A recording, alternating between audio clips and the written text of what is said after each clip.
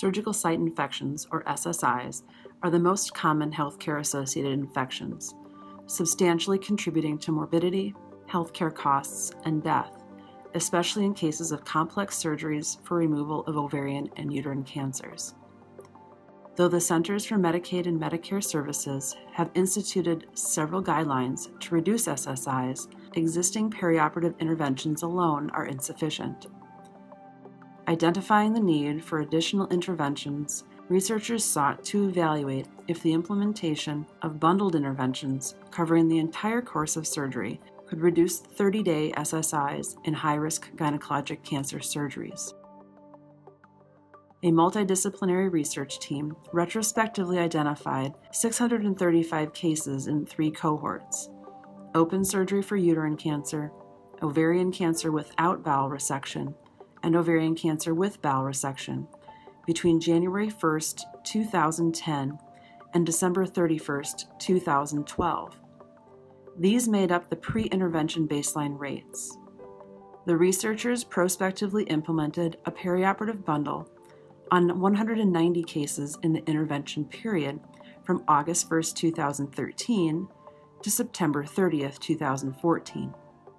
They used a similar bundle as reported recently for colorectal surgeries, where they included 15 interventions at preoperative, intraoperative, postoperative, and post-dismissal processes.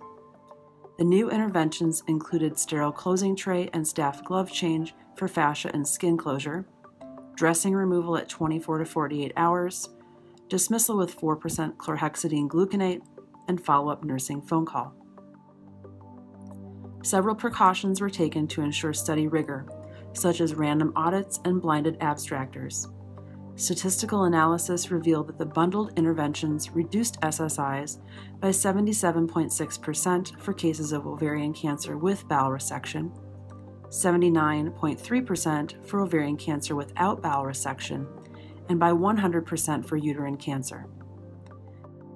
The overall 30-day SSI rate decreased from 6% in the pre-intervention period to 1.1% in the intervention period.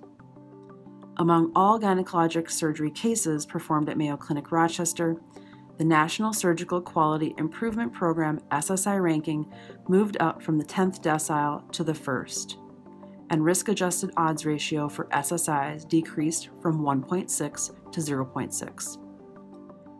This study shows clear benefits for using bundled interventions for reducing SSIs after ovarian and uterine cancer surgeries, and recommends the same for across other hospitals. Future studies could work with larger cohorts for the intervention period and perform a bundle cost-effectiveness analysis.